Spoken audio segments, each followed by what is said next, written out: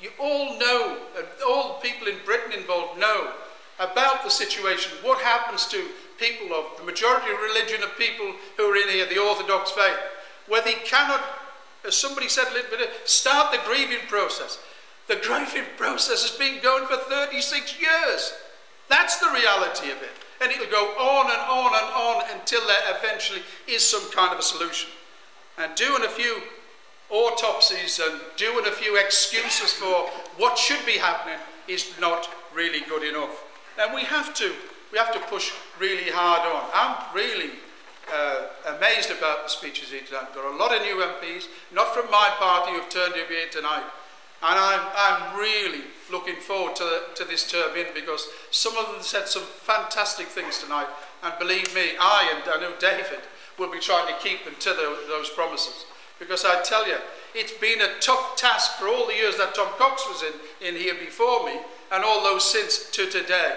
You know, the reality is we're going to have a tough time, because we've got to break that chain which is called the Middle East, Southern Asian, European desk.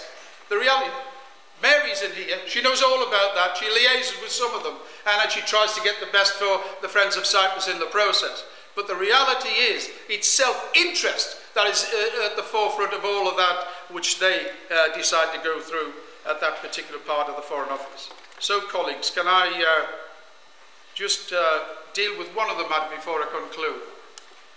I do believe that America's got to play a part in this, and I do believe that there is a sense of willing in Washington at the present time.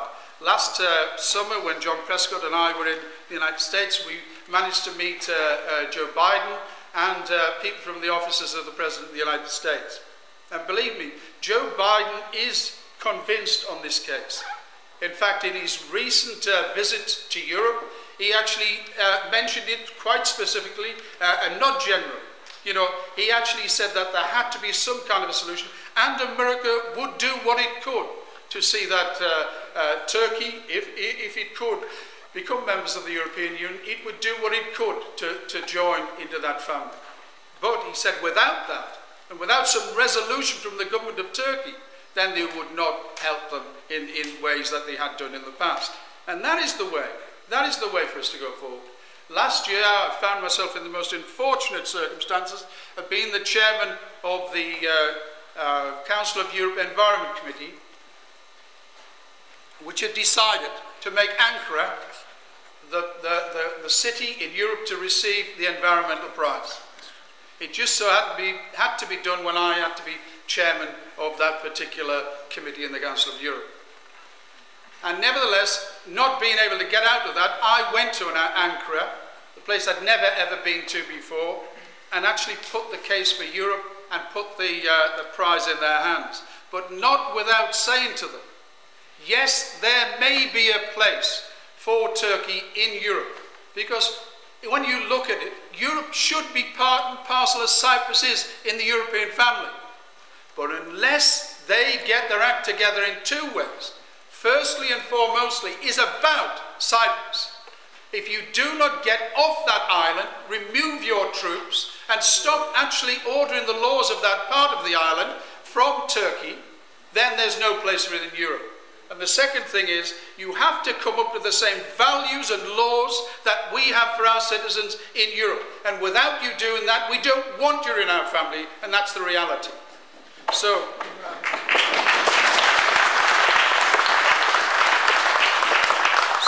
friends, to conclude, I believe we've got a little bit of an opportunity here. There's been a lot of new members elected to Parliament, not of my particular political persuasion, but have shown tonight that they are willing to give it a go. That's the reality.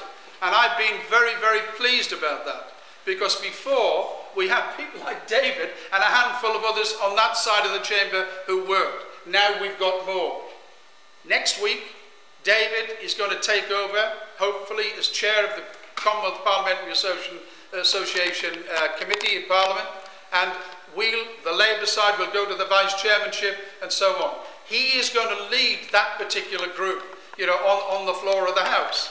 And I believe we can do many things over the coming months and the coming years. Be assured of this, not only because Jim and I are Labour, Not only because of that, all of us at this table tonight who have spoken to you will do everything in our endeavours to make this government, like our one prior to that, live up to its promises it put in its own agenda. We will do that and hopefully we'll get success. Thanks very much. Thank you.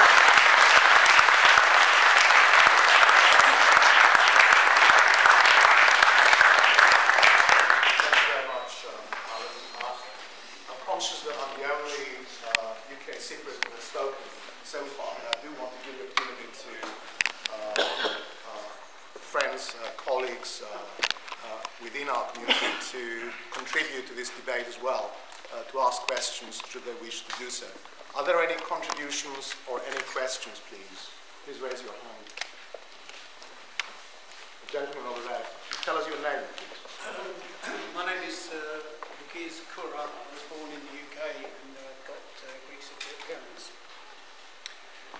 Something I'd like to put forward, we have a new government that's been elected for a 5-year term, and I think a lot of us here were looking for a very public move from that new government. It's already been talked about by the speakers so far. Phrases like confidence building measures, we've heard this before. The Right Honourable Andy Love mentioned that maybe we should get Turkey to publicly state where they stand, and I agree with a move of that nature.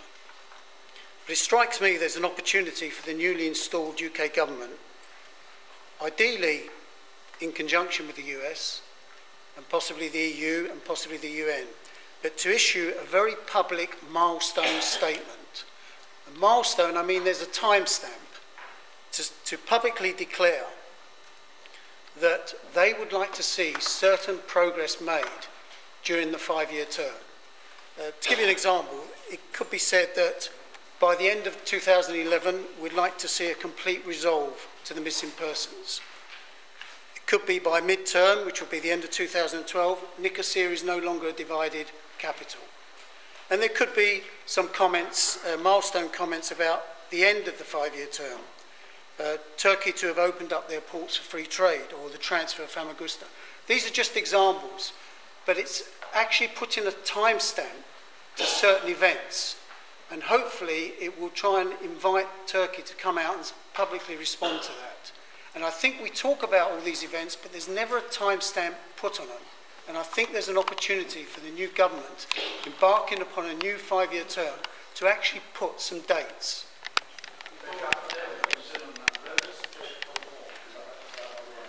Let's take one or two more.